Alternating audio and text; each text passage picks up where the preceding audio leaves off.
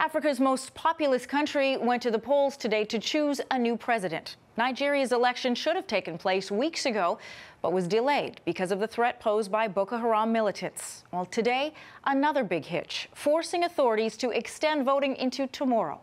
Anna Cunningham has the details from Lagos.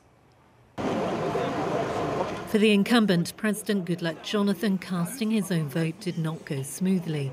Election officials scrambled to read his voter card. His main rival, the former military ruler Muhammadu Buhari, voted with no problems. But across the country, there have been widespread issues with the new electronic system designed to curb voting fraud. I tried almost 2-3 times. They say I'm failed. At the end, they give me sterilizer to wash hands.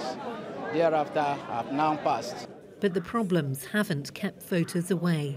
People have been lining up at polling stations like these right across Nigeria since early morning, eager to vote.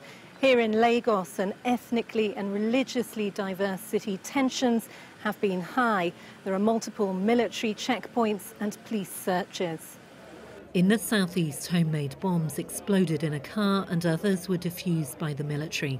In the northeast, at least 7 people died in suspected Boko Haram gun attacks on several polling stations. And late last night, suspected militants beheaded 23 people and set fire to homes in a village in the northeast of Borno State. It was hoped that this election could be free, fair and peaceful. But as voting moves into a second day, the tension continues. Anna Cunningham, CBC News, Lagos, Nigeria.